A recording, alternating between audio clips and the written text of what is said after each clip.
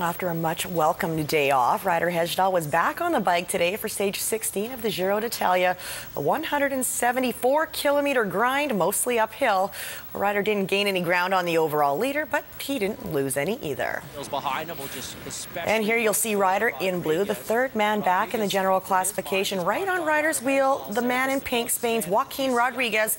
Now, Ryder is just 30 seconds back of Rodriguez in the overall standings, so neither cyclist was willing to let the other make a break for it. There were riders that launched an attack in the final climb of today's stage, including the stage winner, Juan Izagirre. Now, the other GC riders hung back, finishing almost 9 minutes back of Izagirre. Tomorrow, stage 17, 186 clicks through the mountains with 4 tough climbs before the final descent into Cortina d'Ampezzo. Well, when it comes to high school soccer in our capital, the Colonist Cup soccer game describes city soccer supremacy. On the girls' side, they play for the Ryan Cup, and this afternoon, Oak Bay looked to hoist that hallowed piece of hardware for the second straight season. Which is an honor worth sacrificing your face for. Check out Elise Butler getting in the way of that Lambrick Park laser beam. She's tough, though, and she's going to be okay. Thumbs up. Even more okay after is Stephanie Badilla Gutierrez. Takes the corner slot at home with precision by Sonia Dodos. Makes it 2-0 Oak Bay. The Bays put this one out of reach late in the second half. Watch the patience from Megan Keeble. The slick move around the defender, the hesitation, then the clinic finish. As Oak Bay wins the city championships by a 3-0 final over Lambrick Park. Oak Bay's berth at the BCs is far from a sure thing, but the Ryan Cup is theirs for a second straight year.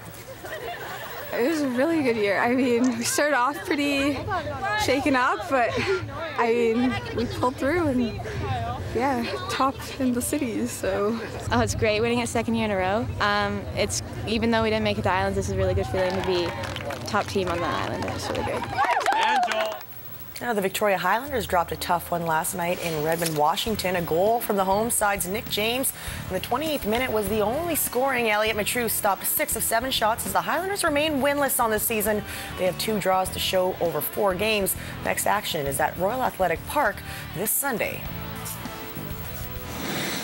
Well, these seats are going to be full for the Shamrocks home opener on Friday against Maple Ridge. In fact, this year's Rocks are so exciting that one person is already doing the wave at practice. Jeff Shatler made a triumphant return to the lineup last Friday in a victory over Burnaby and can't wait to perform in front of the Bear Mountain faithful.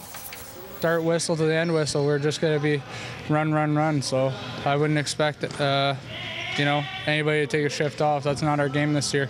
I know it's tough because guys are coming off seasons where we're so used to playing with players, and then they come here and it's all new faces. So I think we're just going to work real hard in practice and see where it takes us. Be ready to shake your pom-poms on Friday night because the boys are going to put on a show.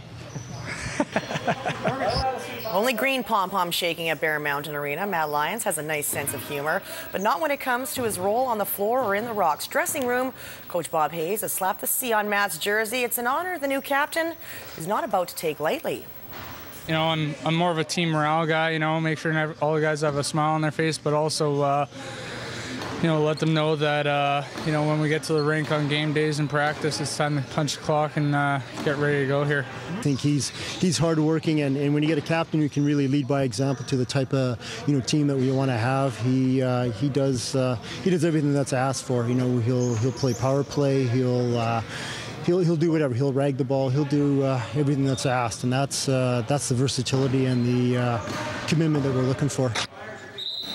Finally tonight, Power to Be Adventure Therapy and the TD Bank present the most anticipated charitable adventure challenge of the year.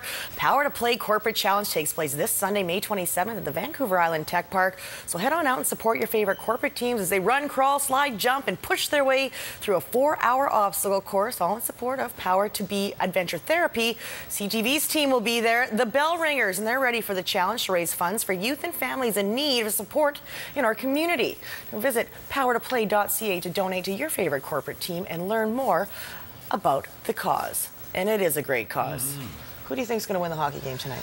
I kind of hope LA does. I think they're going to do it. But $44 tickets to Game 5 and the Stanley Cup semifinals. And I found return flights for $400 from YVR. So, wow. How about our buddy, the Kings fan? Is he there?